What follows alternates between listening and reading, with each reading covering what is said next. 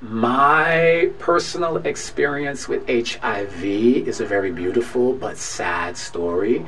I am a photographer and I've done very well with my career. And there was a model by the name of Andrew Gordon Coates.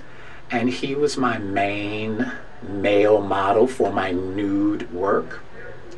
And the story that I am sure he will want me to tell is that he was HIV positive, became HIV positive, and he had it tattooed on his bicep. He was half Mexican and half Italian, very, very beautiful, very muscular, very tawny skin, beautiful teeth, wonderful hair, and he was very, very sensual, very, beautiful, and very free. And to a great extent, the HIV freed him.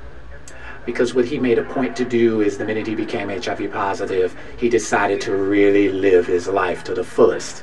He traveled extensively, he worked with a lot of photographers that he wanted to work with, and he did a lot of things that he wanted to do as a human being. He became a dancer, whereas before he was a chiropractor, and he danced all over the world. He did some erotic gay films, and he was documented by the major gay photographers in the field of gay male nude photography. And the relationship that he and I had was I documented his beauty, and he was then moved to preserve himself to the best of his ability to be documented because he knew he would not live long.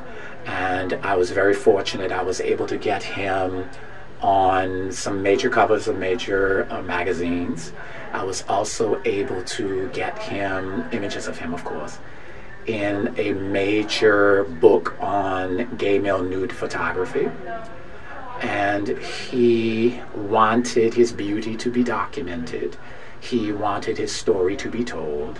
He wanted very much for people to see him looking and living at his best. And he died like a week before my birthday, like maybe 3 or 4 days before my birthday. And I remember our last phone conversation, which I knew would be the last one, and I made sure to tell him that I felt that way, and he agreed with me that it would be the last phone conversation we would have, the last time I would ever speak to him. And he asked me to do my best to have people see him looking his best. And so I'm very grateful to tell this story because I do love him. I will always love him. And when I look at the pictures of him, that is what I see. Someone that loved me enough to share himself with me, his sensuality, his beauty, his freedom, his art. This is what it means to be openly HIV positive. This is what it means to be free on a great level. And I'm very happy to tell this story, and I am sure he's smiling down from heaven and glad that I'm telling this story. My story is very unique with him. And thank you. And the opportunity to tell this has been amazing. And I hope you use the story because all HIV stories aren't sad. They're not all tragic. It just has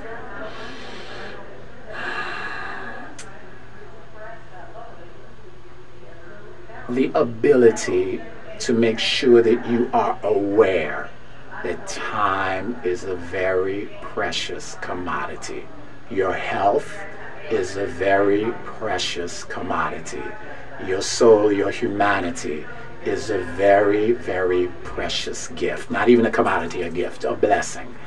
And I want everyone to live their best lives to the fullest. And because that's what God gave you grace to do. And that's what He would have you do. God bless you all and thank you very much.